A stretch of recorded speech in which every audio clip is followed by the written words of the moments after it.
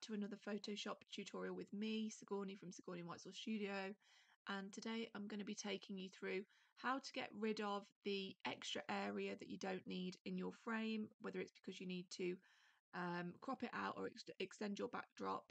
There's two ways that you can go about doing this, so I'm going to show you both of them. With this file I've done the general cleanup anyway, but as you can see we've got sort of like the clamps at the top. We've got some gaps at the bottom and the side of the frame, and I will want to extend this out because this image will be used for banners, sort of email usage, so I want to give the client as much space around the image as possible. So what I'm going to do first is I'm going to show you the way that you can generate an extended backdrop using the cropping tool. So if we navigate over to the left hand side and click on your crop tool and just hit on the image itself, I'm going to drag the boundaries down so all of the stuff that I don't want in the frame is cut out. So I'm going to just drag it all back this way, and then I'm going to make sure that this delete crop pixels option is ticked. I'm just going to click OK. As you can see now, we've got sort of like a cleaner area, but we've lost a lot of room above and to the side. And if I just click back onto that, you can see there's no area outside the frame now anyway. So what I'm going to do is quite simply just drag the frame back out to sort of like the length I want it to be. I'm probably going to leave that side, but I'm going to go up a little bit more as well. And I'm just going to go up to the top bar and tick the box that says content aware. And what this should do is sort of read the data that's in the image, all the clean areas, and extend that out automatically for you. Sometimes it works, sometimes it doesn't. It depends how clean the image is. And it also depends how close the crop area is to like the actual object as well. So sometimes it can start to repeat parts of the object in the frame. So I'm just going to go back up to the top and click the tick tool, and hopefully this should do a nice generative build on the frame.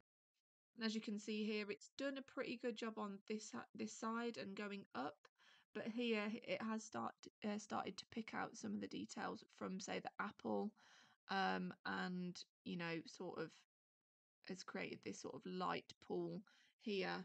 So the way that you'd be able to fix that is using your stamp tool if you really wanted to, or your cloning tool, and go back along and sort of fill in the areas. This is obviously very rough, you would take your time, and you can start to clone those areas back in, and then maybe use the patch tool, and then you can sort of fill in that area manually. I'll just go back to that, or as I said, using the patch tool, or J on your keyboard, and you can just pull this detail across, and it should start to sort of remove those areas of imperfections for you, making sure you line up that horizon line again.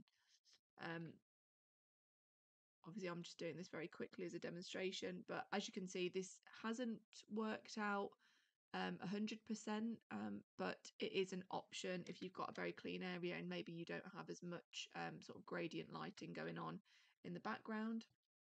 So I'm just going to take us back to the beginning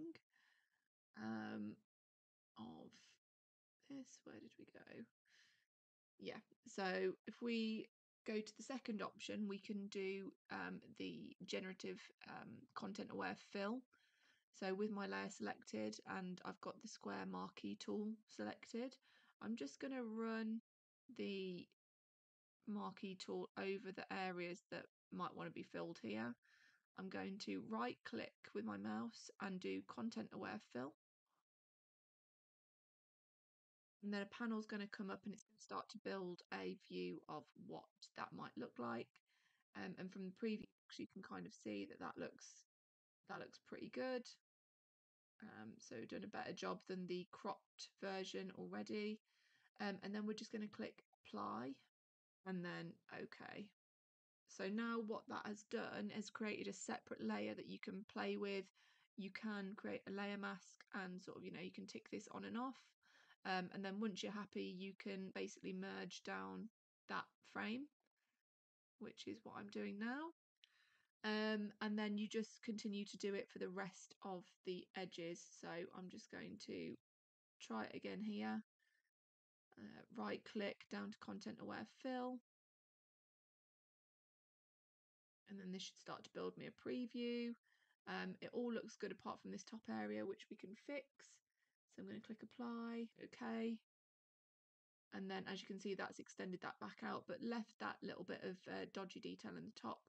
So if I just right click on that new layer it's created and merge it down so it's in the frame, and then use my patch tool, I'm just going to draw around this and drag it down.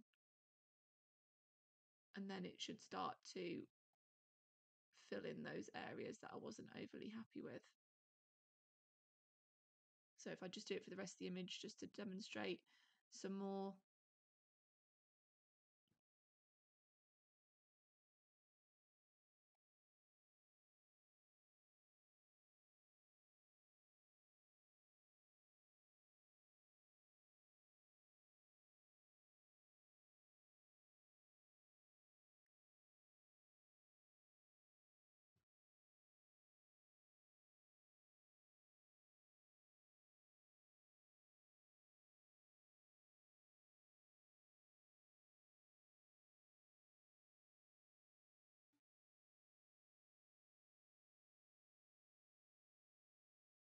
And there you go. As you can see, that's now filled in that area of backdrop.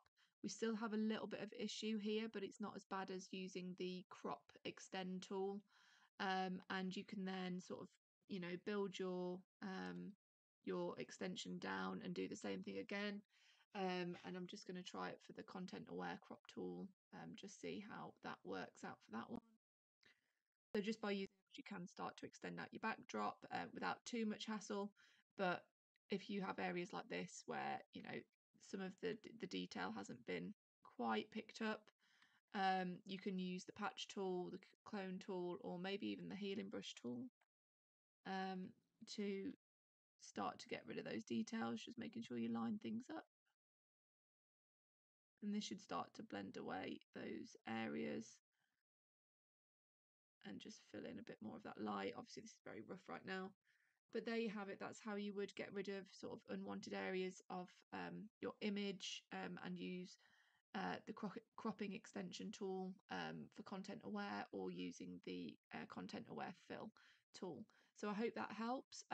Just for a little bit of knowledge on this image, I'm not going to be extending them out as these backgrounds as they are, because I like to insert perfectly color matched backgrounds into it. So I will be cutting out this image and inlaying some backgrounds that are true to color for the brand's assets. So I'll be showing you how to do that in another video, but I hope this helps. If you've got any questions, let me know and I'll try and get back to you and answer them.